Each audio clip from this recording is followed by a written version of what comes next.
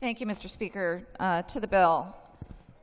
Yesterday I voted against this bill in committee, primarily out of concern that it was being presented as something that was agreed to by all four caucuses, and that was not an accurate assertion on my part for me.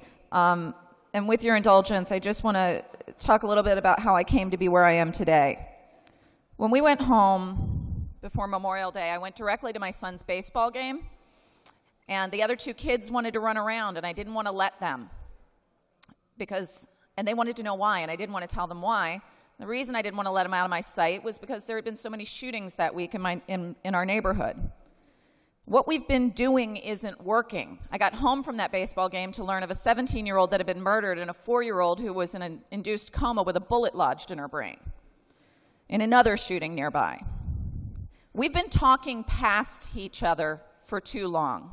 We're not talking with each other. We're talking past each other.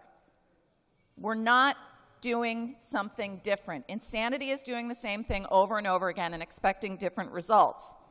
It's not the lobbyist's job to find middle ground. It's our job as colleagues to find the middle ground. Today I'm going to vote yes on this bill and issue a challenge to each and every one of you in this forum to meet me in the middle.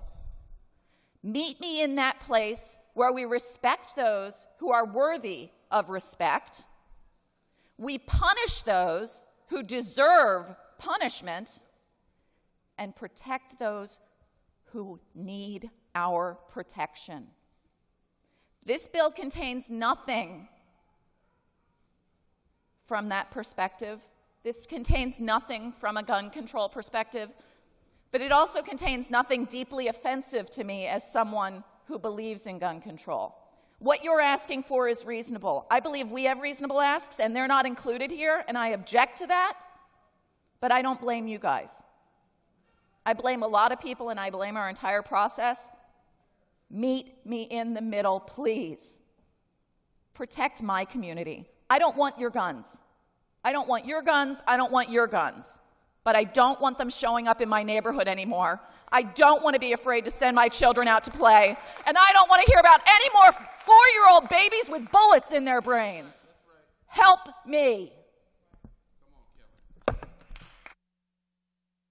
Representative Hammond.